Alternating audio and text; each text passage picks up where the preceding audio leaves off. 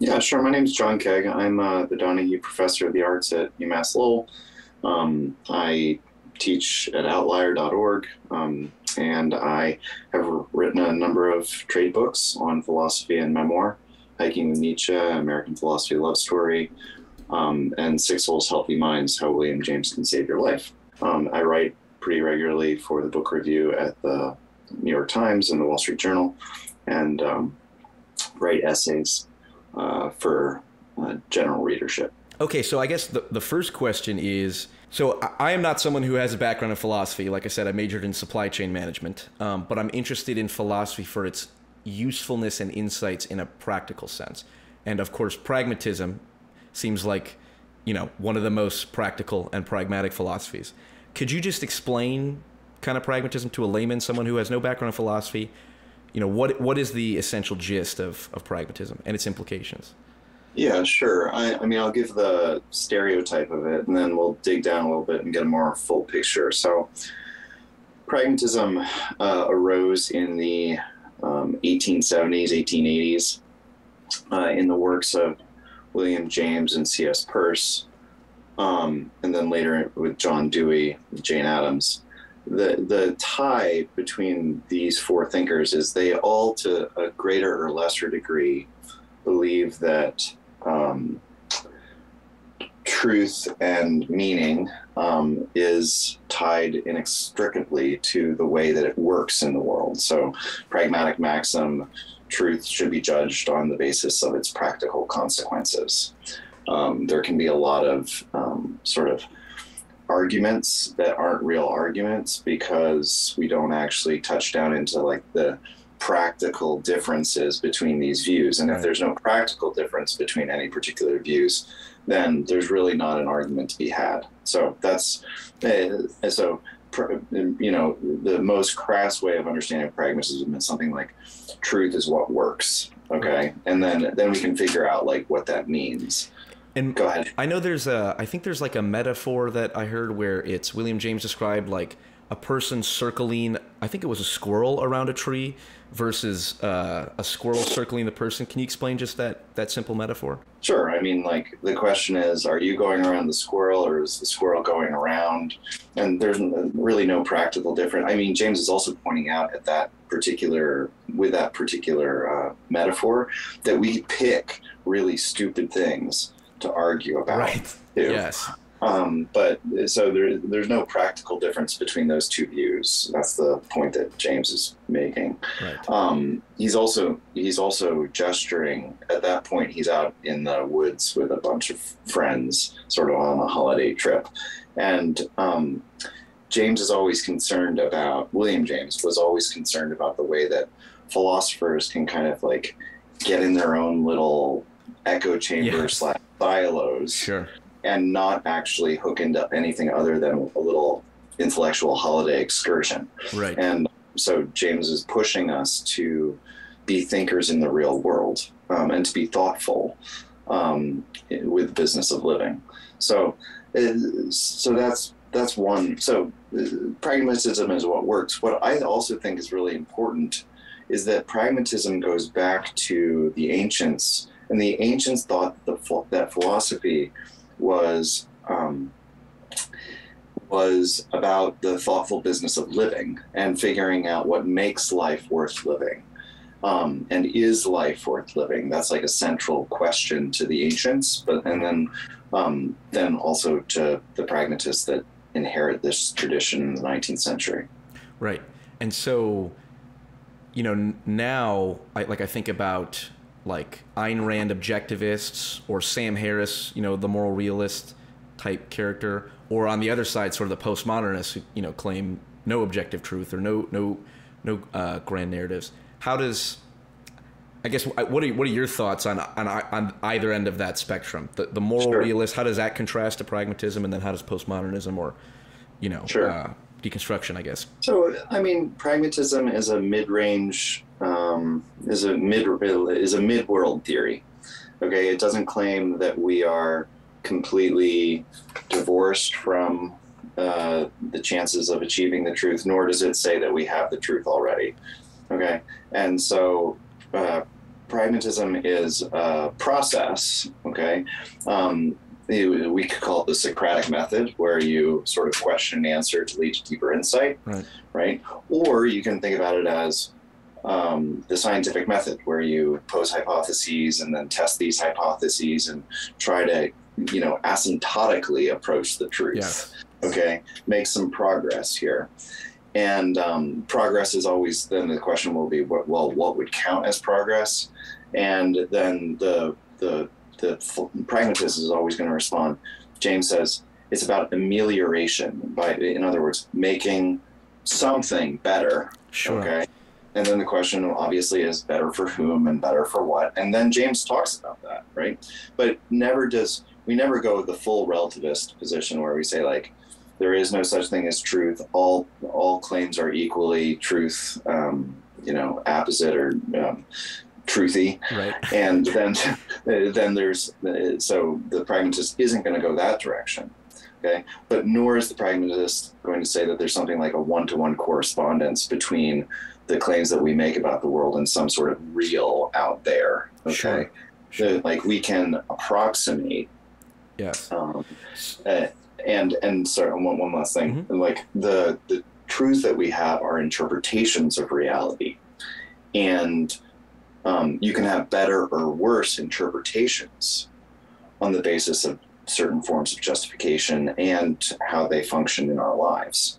And I think that's very helpful for us, because it allows us to have conversations about the interpretations that we have, and we marshal evidence on the basis of those interpretations that do or do not fit together for our interlocutors. And that's how philosophical discussions happen, right? Rather than just screaming matches, right? And it seems to me that's how, like, everyday people act. It's not this disembodied thoughts. We're going to just purely evaluate things on rationality and logic only. It's like, well, we need to be talking and having a conversation for a reason. We're discussing something for a reason, and presumably we both, are on the same page in that. So would you describe?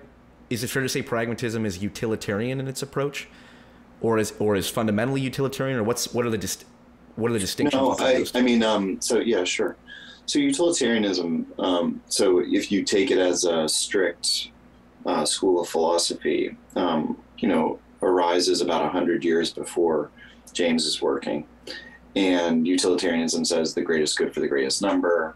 Right. And each counts for one and no more than one, and we can use a utilitarian calculus to figure out what is the right thing to do. Sure. Okay. And I think that there are certain really important differences, because James and his intellectual godfather Emerson believed that the individual was really important. And so it's not satisfactory for James, like a utilitarian, to simply say, like, well, let's sacrifice the individual for the greater good of the group. Like that. Right. That's like, no. Yes. Because it also says things like, well, let's subjugate the minority for the sake of the majority. Right. And James is like, no. So too with Emerson and Thoreau.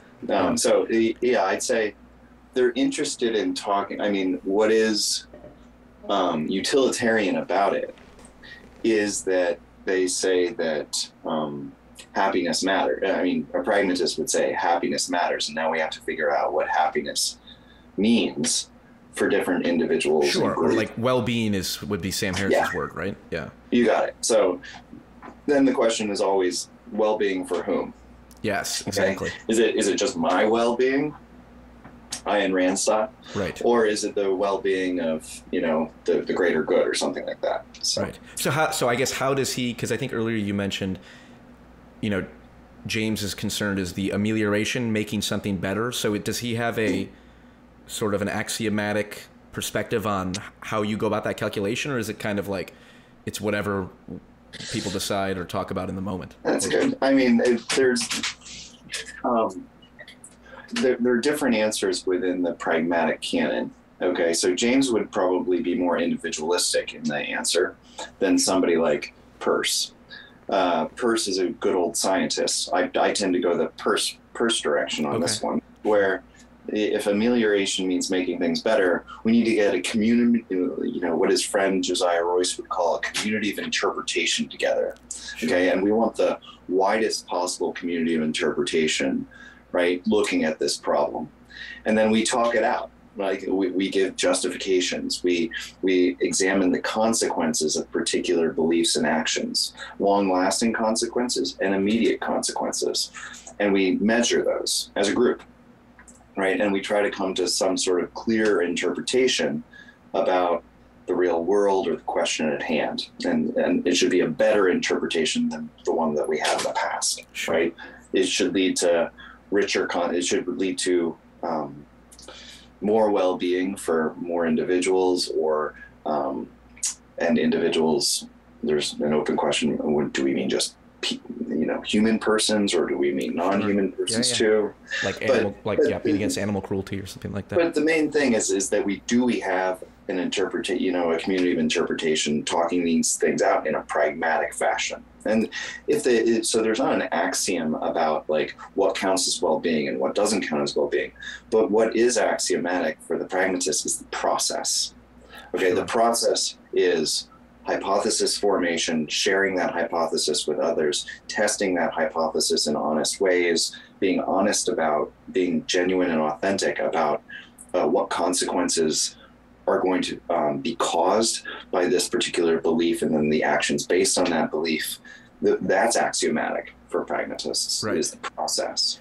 So, and this is just my ignorance of philosophy and the different categories or the different scales to which it can encompass things. But like, in a super broad sense, I could see like Christianity, you could say, is an all-encompassing philosophy because it offers prescriptions about morality and kind of the final nature of reality and whatnot.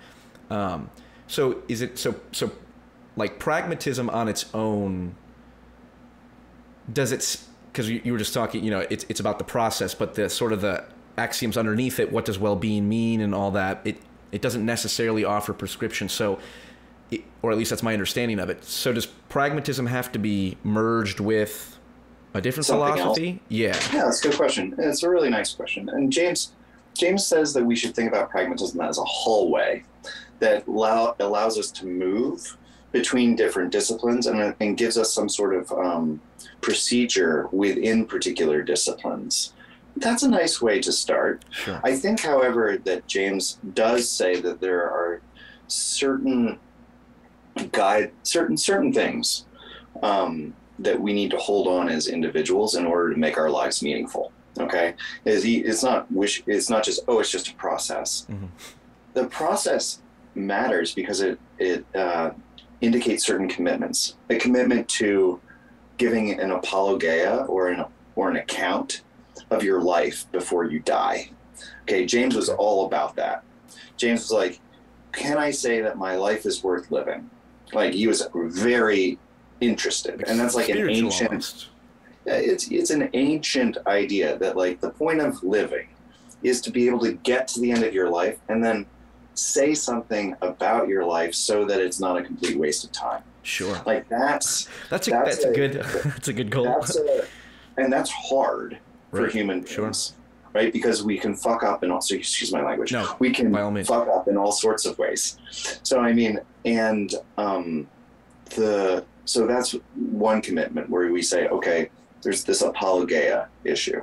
Okay, the other issue is a type of epistemic humility issue that you have to stick to, like you know that you know nothing. Socratic wisdom. James also is like, you have to exercise a little bit of epistemic humility about the truth claims that you put forward. Okay, that's another commitment of pragmatism. So first commitment of pragmatism: get your apologia or the account of your life together. Try to figure out what that means. Second thing, have some epistemic humility. Okay, that's clear. Third, realize that there are other people out there whose lives are as vivid as your own. Mm-hmm. That's what James calls a certain blindness in human beings, is our lack of ability to see that others' lives have meaning for them in a way that ours do as well. And so, and so like there's, when you say like, what's pragmatism? Well, I can give you different strands of pragmatism that all hang together, but you can probably hear like I'm evading I'm evading just taking and being like, this is the definition. Right. Well, because that's the epistemic humility, right? To say, no, this is what it is, that would be at odds with it, right? And there are strands that come through to me that are, I mean, really important to my life, like the three that I just named. Right. Well, so I wanted to ask you about, because, you know, one of the things that, like, when I am evaluating the merits of a philosophical idea or, you know, a social scientific theory, something outside of the realm of like mathematics or hard science, it's useful or it's just how I approach things. It's important for me to evaluate sort of the person's relationship to the philosophy they're putting forward, right? So like a mathematician, you know, he can be a terrible person or a good person or whoever he is, but as he, you know, the facts are the facts, so he can just say, you know, you can listen to one mathematician and it's the same for everyone else. But for philosophical ideas, they're much more varied. And I definitely believe that certain philosophies appeal to certain personalities, and certain personality, you know, people differ in personality, you know, indisputably. It's measurable, right, with personality psychology and whatnot. So people can adopt different personalities, and different philosophy. I think certain philosophies are extensions of people's personalities. So I guess my question for you is, what is your relationship to pragmatism personally? You know, I know you've had a very powerful story that I heard on Scott's podcast, but just broadly speaking, what is your relationship to the philosophy that you espouse? Yeah, it's a really good question. I mean, I'm going to say two things before I launch into an answer. First is, what you just said is very similar to what James says about temperaments, philosophical temperaments, that we as individuals are attracted to certain ideas because certain ideas play a unique role in our lives, and that will vary depending on people. Right. So that's one thought. The second thought is, before I go forward, I just want to say that philosophy can only take you so far. So like I always thought prior to the last 2 or 3 years, I thought philosophy and writing buttressed life. In other words, you lived out your philosophy. And there's something to that. And I think that that's right to some extent. But I also think that there's a type of arrogance that goes, and I'm not suggesting you were putting there, but I think that there's a certain arrogance in thinking that we can map our lives to our philosophies in a sort of in an incredibly tight way. Right. Life exceeds thought, I think. But anyway, so the question is, what sort of relationship do I have to philosophy? Or these philosophies that we've been talking about. I think that I've been through 2 divorces, 3 cardiac 3 heart attacks, a cardiac arrest, bypass surgery, sepsis, Lyme, C. diff, a lot in the last 10 years. Sure. And what I will say is that pragmatists, particularly William James, existentialists, particularly Friedrich Nietzsche, and transcendentalists, Margaret Fuller and Emerson and Thoreau, have repeatedly been sort of lifelines for me at different points and for different reasons. And you can say, like, maybe you'd say, tell me about them. Okay, so the first idea that I put forward is that philosophy provides a type of companion in misery for you when you're going through the shit of life. And because philosophy is not born of, leisure always. Really good philosophy, I think, is oftentimes born of struggle and hardship and anxiety and depression, loneliness, right, etc. And you have the chance to hear someone else going through things in a thoughtful manner. And just that companionship can be instructive. Now, what philosophers say when they go through that stuff is also pretty darn instructive. So Friedrich Nietzsche's idea of the will to power and the amor fati, those two have helped me through in many cases. I'll just give you the amor fati, which is that you have to come to love your fate. Right. It's the love of fate. And you have to come to love not only those moments that are most triumphant in your life, but are also the most despicable, embarrassing, horrible, etc. So too with, Thoreau saying, "'Tis healthy to be sick," which is this idea that when you're sick, you learn a lot about yourself, and you learn a lot about life, and probably others going through similar, alienating things. That's a weird way of phrasing it, but I think that and I think James's comments about what makes life worth living, that it's about that maybe life is worth living, that it's up to you, it depends on the liver, has gotten me through many a dark night. Emerson saying, "Up again, old heart," even after his 21-year-old wife has passed away from tuberculosis. "Up again, old heart," and then giving reasons why it's possible.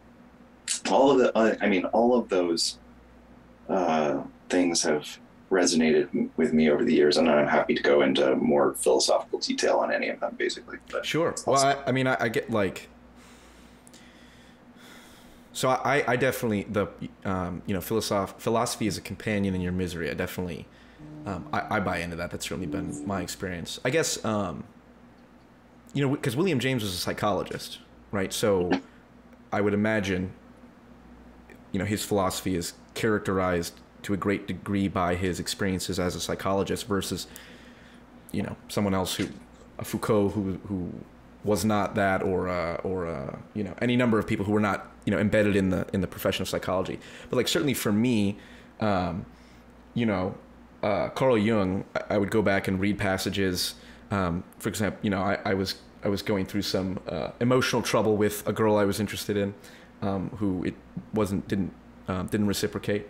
And I remember reading a passage from Jung. It said something like, the anima can sustain any injury. For a man who's under the age of 35, the anima can sustain any injury and recover. Which is essentially the idea that, like, if you're under the age of 35, you can go through any heartbreak and recover. And that's kind of Jung's axiom. And I just remember reading that and laughing, and kind of like, there's a encouraging aspect of that. But I guess, I'd be curious to hear more. Sure. About your personal story, or we can move into. I definitely want to ask about the philosophical temperaments a little bit more, because I think that's some rich ground for inspiration. Sure.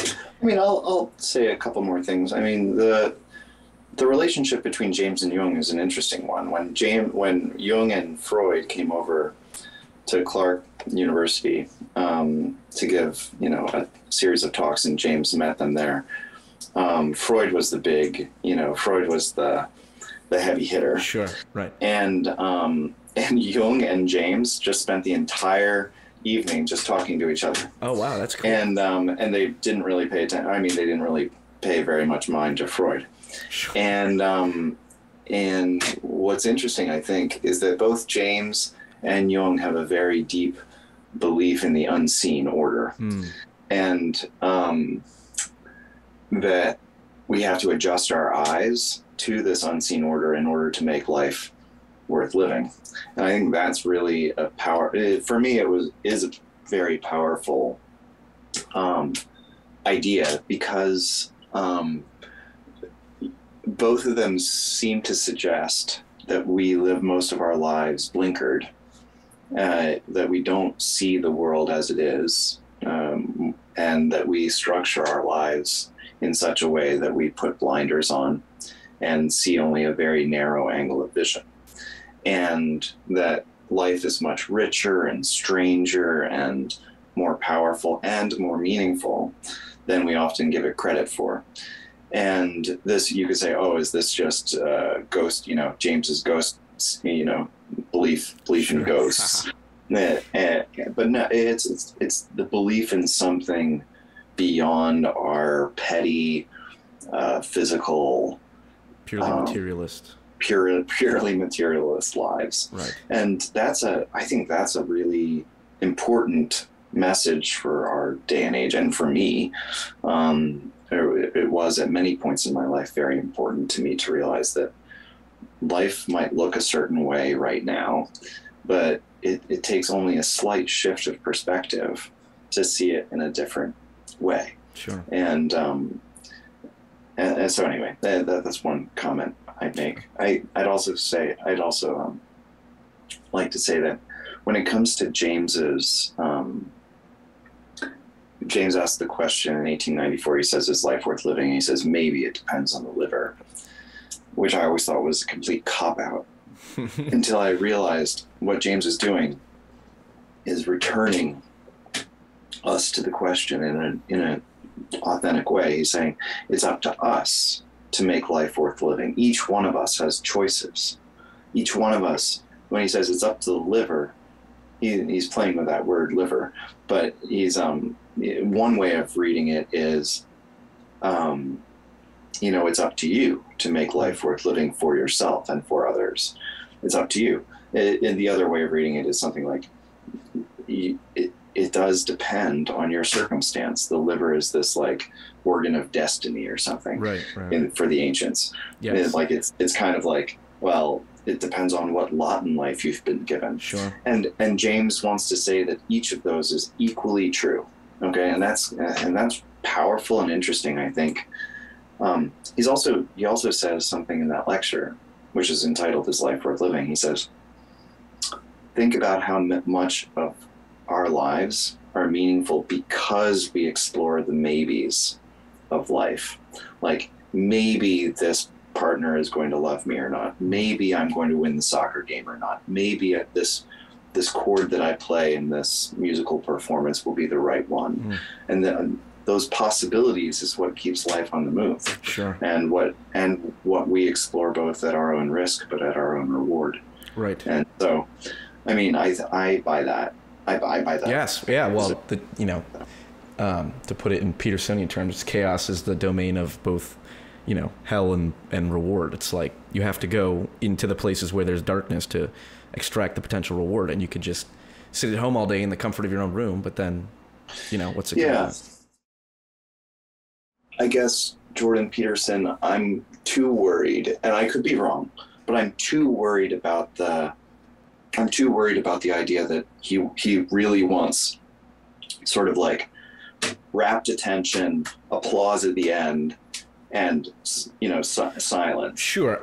And he wants to crush his opponents. And so, for example, like Peterson crushes feminism. The whole point of a philosophical discussion should never be to crush your opponent. No, I understand that.